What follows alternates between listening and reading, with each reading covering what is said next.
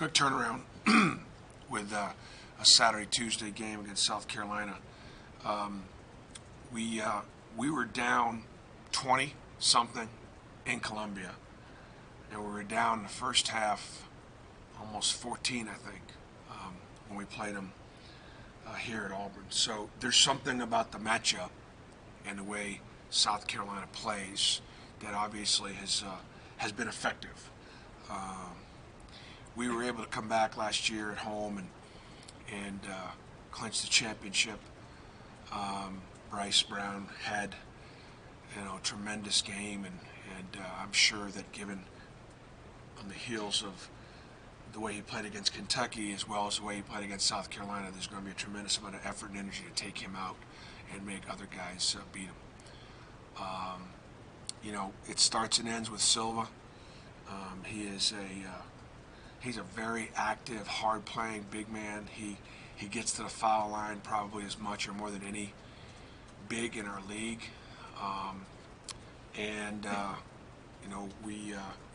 We had two centers foul out in the last game, and Horace Spencer and Anthony McLemore. So there's no doubt in my mind that South Carolina's offense is going to run right through the big fella. I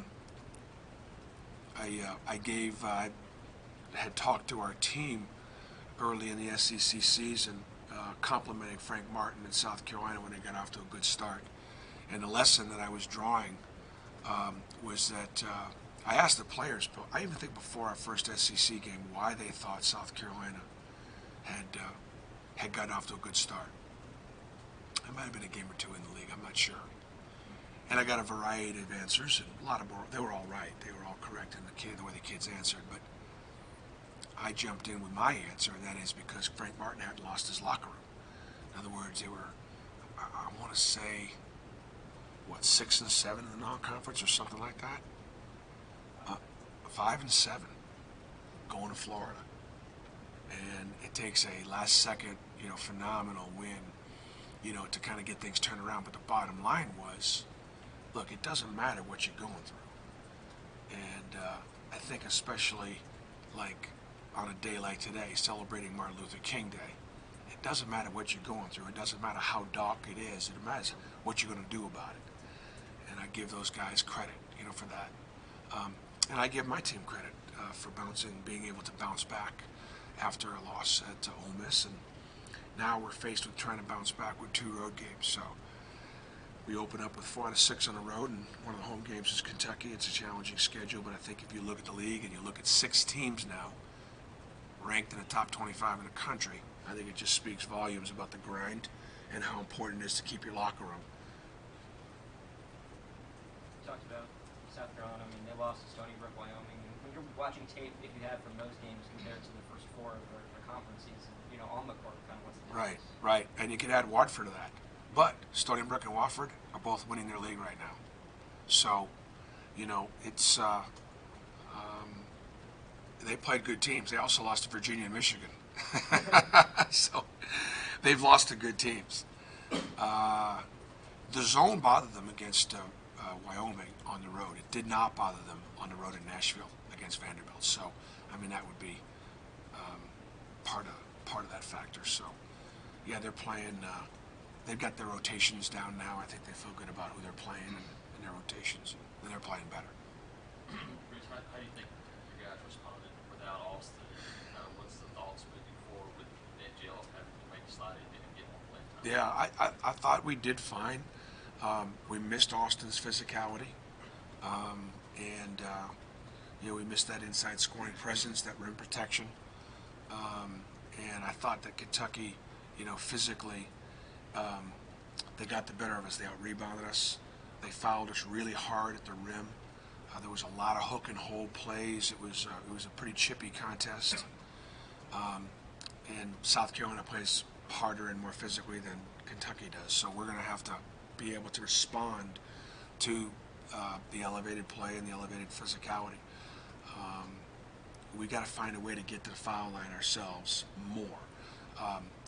Last year we shot about 25 free throws a game. This year we're shooting about 19. And yet we've got a little bit more of an inside presence with Austin and with some of the other guys. Now, Mustafa made you foul him, so did Deshaun. So we lost two guys that did a good job of getting fouled. But getting to the line 19 times is not enough. And sending, we've sent 4 SEC opponents now to the line 30 times, 120 free throws. We're fouling too much. So it's one thing about being aggressive, but you got to be aggressive without fouling. How do you kind of do that with, Horace and Anthony both kind of had foul trouble in some games? Well, I thought, for example, one thing they could do a better job of, there were times when they were both pressed up on the perimeter, which we like to do. But then as soon as Kentucky's bigs put the ball on the floor, they stayed pressed up. You got to retreat. You got to be able to guard in space and not try to chest up and try to make that contact there, because that contact out on the floor gets called. So you got to press that without fouling. Press that without fouling. Talk about, you're talking about being more physical with everything. I would think that would be more front court with Anthony. I remember a few weeks back you're saying, hey, we're getting the old Anthony back. Now he goes back to where he got that injury. Mentally, you do anything with him this week that kind of prepare for going back to the scene that horrific injury? Because you can game plan all you want, but when he's out there, it might be something different. Yeah. Well, I think Anthony's got his confidence back. I mean, I think the way he played against Georgia and Texas A&M, I thought were really, really positive. And then he got smacked upside the head early in that Kentucky game, lost a contact, and truly he was dizzy out there. And that sort of set him back a little bit. And then the fouls and the frustration. So I would think those are the things to focus on more than returning to the scene, where he got hurt. My reaction to that would be there would be a great opportunity then. So no, I don't think he's going to be freaked out by playing in South Carolina. But I do think it's another opportunity to remind everybody how professional South Carolina was in that situation. I mean, our trainer, Clark Pearson, put that thing right back into place right away, so Anthony didn't get a chance to look at it pointing, southwest. And the tremendous professionalism of the doctors and the care he got at South Carolina. It just means more. I mean, it was for the SEC, and then how Frank Martin handled not only Anthony's injury, and it being one of our, we won a bunch of games at that point and we lost, and then to come in here and lose to us in a championship situation. And I just got to tell you that Frank Martin was happy for his friend Bruce Pearl that we won a championship immediately after defeat. And there just aren't many dudes that are built like that. He's as genuine and first class and as outstanding a coach as there is in the league. So for me, I think those are things to step. If you want to step back and thanks for the reminder. But I think that's what I jump out at. I really do think you have a chance to think about. Now there's been a couple of days. Do you have any kind of sense of how long Austin might be out? No, I don't. I think it's a couple of weeks. That's what they told me. So that was a couple of days ago. So it's a couple of weeks and a couple of days less than a couple of weeks. It was a quick turnaround. You have to be careful in practice not to do too much. Well, we didn't do too much yesterday. I mean, we came in yesterday and we watched film of South Carolina. We're watching some individual film today of ourselves against Kentucky with the assistant coaches, but not as a team. That'd be too difficult as a team. That'd be a hard one to watch together because we played heroically, but we didn't play well enough to win. And there were a lot of breakdowns, and they're the kind of breakdowns that, gosh, if you could have. I get amazed by the Patriots. I just get amazed by watching New England, and the fact that they don't beat themselves, the fact that they, the opponent knows they're never out of it. They know they're never out of it. And when they have lost, it's because somebody made real plays to beat them. They just did not beat themselves. And so Brady can trust his line. He can trust, Edelman to get open and make a play. He can trust Gronk. It's just amazing the consistency there. And quite frankly, watching Belichick makes me feel quite inferior as a coach, for real. I mean, I'm a Patriots fan. I grew up there, and I grew up with the Boston Patriots. I mean, I grew up when they were bad. I grew up with Jim Nantz running, playing fullback. I mean, when John Hanna was a guard, Big 73 was the best left guard. He was a great player for Alabama. I mean, I'd already been a Patriots fan for many, many years. But it just gets me to challenge me to work hard, to again get our guys in position where the opponent is the one that beats us, and that's what they do so well. And back to that toughness factor, Horace coming back in the way he did the other day. I mean, he's out in a fucking minute, gets stitched up. 6 stitches. Yeah, and somehow gets a jersey back on. Is that something you can point to with your players, like guys that fall into that? Yeah. Well, Horace had the best plus minus in the game. Horace is our toughest, most physical player, and that's what would stand to reason in a game like that. So you point it out, you compliment him, and then we move on and see if we can learn from that. Does his role grow or change with Austin out, or do you need more out of him, or just more the same?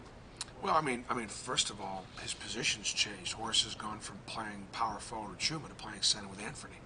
So it's actually a positive individually for Horace because he's a better center than he is a power forward for lots of reasons, closer to the basket and the defense and the rebounding and rim protection, so on and so forth. And then offensively, it gives me players like Chuma and D'Angelo who can both be guarded on the perimeter, and in some ways it's a positive there. I'm just, I'm glad D'Angelo's back in the rotation for D'Angelo and for us. He's going to keep playing better and better as we move forward. And again, it's such a great life lesson to stay ready and put yourself in position so that when your number is called and we all get our opportunity, everybody here in this room, myself included, and anybody that's listening. And the question is, when you do get that, what did you do to prepare? And did you have yourself both physically and mentally ready to put yourself in the best position to take advantage of that opportunity? Because chances are, prior to getting that opportunity, you probably thought you should have gotten it already. And you may not have. And so what are you going to do with that? And that's just the thing. It's just a great opportunity. Young people, that's what we try to teach our students. Young people now, they should want greatness and they should want to have success. But there's a really good chance they're not going to get it right out of college. They're not going to get it the day they leave Auburn. So what are they doing to put themselves in position to grind and be in position when that opportunity presents itself? And so that's what D'Angelo is in, and I have every confidence that he's going to take advantage of it. When you think back to the last time you played South Carolina here at home and just getting that win and winning the SEC, what were the images that come back first and what it meant for the program? Well, I think the images, every time I watch film of last year, I realize that we have a chance to be a better team than we were last year. Now, our record probably won't be the same because the league is better and even more competitive. We got a chance to be better. We do. That said, we could lose every game we play the rest of the way. We can win them all. I mean, I don't know where it's going to go. That's why you kind of play them out. The second thing it says is it was pretty special now. I mean, it was pretty special to be able to survive all that. The injuries, the suspensions, and manage to win. That's why Auburn's only won 3 since 1960, because they're very precious, and it makes you appreciate very much what we're able to accomplish. But at the same time, I have hope because I think we can be a better team than we were a year ago, regardless of the record, whatever the record might say. So that's what we're working on. When you look at the SEC standings, which you see sort of running away with it early, just to make this a really important week. I have said, and I'm not going to get in. I want to work on getting better. We have 2 road games coming up. We're not defending a championship. I've made two strong statements. One, I've said we have a chance to be better, which could then either, well, what about the championship? I'm not there yet. Tennessee, as I've said before, I think, is head and shoulder above the rest. What does that tell you? I've said it before. I really do. That's what I believe. I'm always going to street you guys and our fans tell you how I really feel. If we want to keep pace for a championship, we got work to do this weekend. We got to get back into it and go to a couple of places where hardly anybody's going to win. Like South Carolina's not going to lose many home games in the SEC at South Carolina, and Mississippi State's not going to lose many. So if you can get those, you better believe we're now where we are helped our chances of staying in range of a championships at the same time. Okay, thanks, guys.